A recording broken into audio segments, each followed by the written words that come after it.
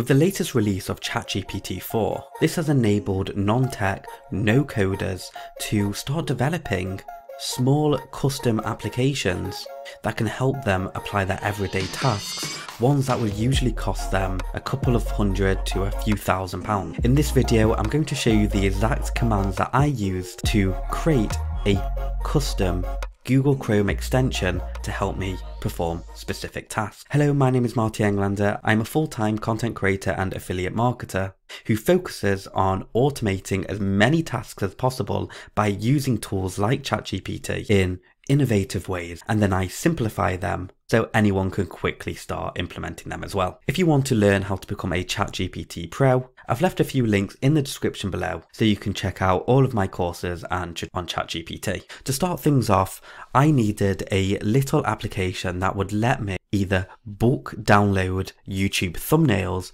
or download a thumbnail from a single URL I placed into it. So inside ChatGPT4, my first command was write a Google Chrome extension for downloading YouTube thumbnails.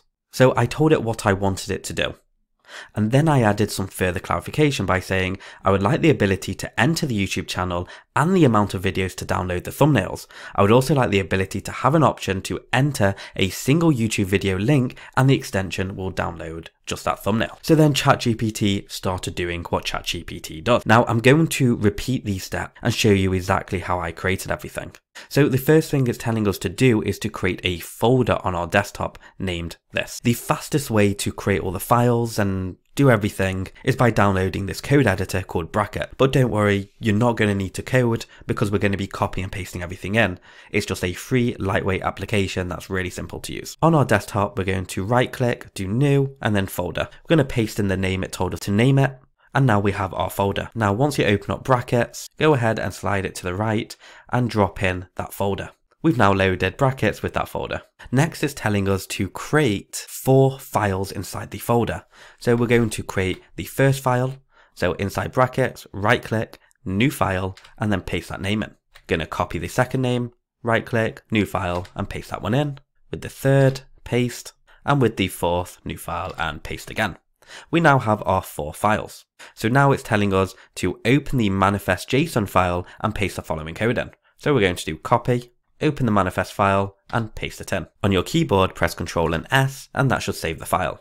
Next, it's telling us to create a 48 by 48 pixel icon and save it as icon PNG. Now just go to Google and download an icon from images and then go ahead and add that icon named the way it's telling us inside your folder. Now it's telling us to go to the pop-up HTML file and paste the following code in, which is this. So we'll go ahead and paste, and again, we'll save. Scroll down. It's now telling us to go to the style.css file. So we're going to open that one up, copy the code, and paste it in, and press save. We're going to scroll down, and now it's telling us to open the popup.js file and copy the code. So we're going to copy, open up the file, and paste it in, and press save. Now at this point I noticed it had cut off, and I noticed this because it said implement the functions for downloading, but then it didn't really make sense. So the only real reason it didn't make sense is because ChatGPT just didn't finish off. So in order for ChatGPT to continue where it left off, we just need to enter continue.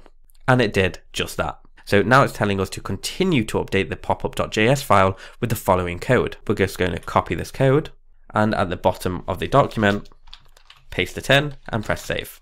And then finally it's telling us to remember to place our API key in the area within the document called your API. And then it's given us a list of instructions on how to get that API key. I'm in Google Cloud and I'm going to copy my API key and replace the area where it says your API key, because it tells us here that is the area where the API key goes. So I'm going to highlight and then paste the API key in and save it again. As long as we've done everything correctly, this should now be functioning Google Chrome extension.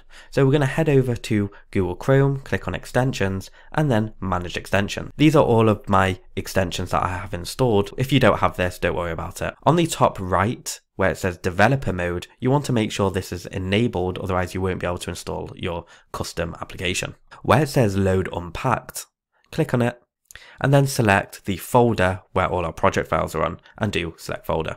So that has been installed correctly. You can see it's right here. That is a good sign.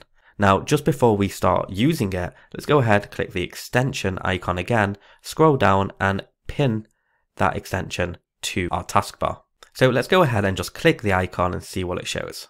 So it shows an input type with a drop down of channel or video, shows a single URL field and a video count. Looks good to me. So let's start off with a single video, okay? So I'm going to grab a URL link, so copy link address of a video. I'm going to change the input type to video, and what's interesting is that this is grayed out.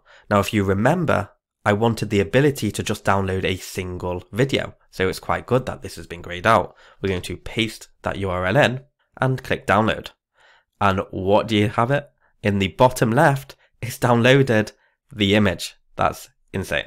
Now, what about the channel URL? So let's go ahead and go to my channel.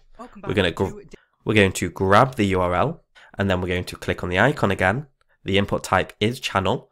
Paste this in, and let's say we want 5 thumbnails to be downloaded. So let's click download thumbnails.